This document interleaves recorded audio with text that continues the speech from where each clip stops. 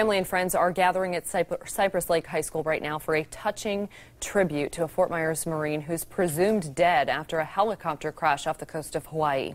22-year-old Thomas Jardas, a graduate from Cypress Lake, was among 12 Marines who vanished after two helicopters collided last Thursday during a training flight. 4 New Corner's Malcolm Johnson joining us from Cypress Lake High School with more on this somber occasion. Malcolm.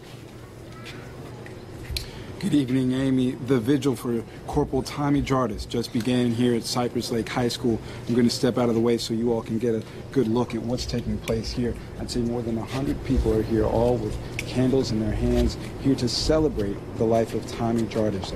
I just got a chance to speak with the organizers of this event, and they said this isn't an opportunity to mourn Tommy, but to celebrate his life for the special person that he was. The MCs actually just took the mic here, and things really just got underway. They said they had no idea that this many people would end up showing up to the event, and initially thought that only 10 to 15 or 20 people or so would show up, but it blew up on Facebook. Sheriff Mike Scott even reached out to them via Facebook and on their cell phones. He's also here in attendance tonight. It's really a great showing of the community support that has all showed up here at Cypress Lake High School. Now tonight, I'll have more reaction from some of the people here, and Sheriff Scott as well, on who Tommy was as a person. Reporting in Fort Myers, I'm Malcolm Johnson, Fox 4, in your corner.